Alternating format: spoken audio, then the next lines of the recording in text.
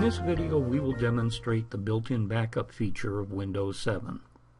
We'll begin by clicking on the Start button. Next, type Backup, and then select Backup and Restore. Notice that this computer has not been backed up yet. Click on Set up Backup. We'll choose Drive D as the location to store the backup files. Click the Next button. We can either let Windows choose what files to back up, or we can select this option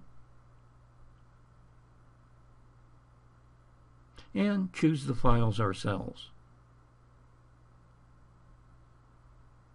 We'll go back and let Windows choose the files. We click the Next button.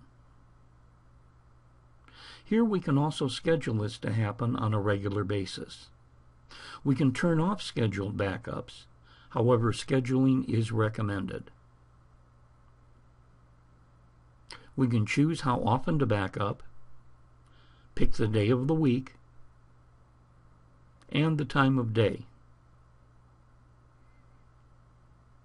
Click OK. We'll click Save Settings and Run Backup. Depending on the amount of data and the speed of your equipment, the backup could take up to an hour or more to complete. We've skipped ahead to near the end of the process.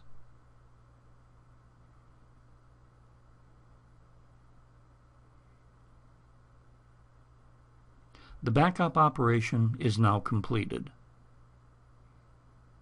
Let's take a look at the results. We double-click on the D drive to open it.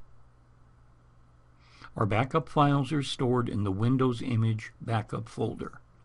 This simple procedure has backed up all your important files and created an image of your system drive.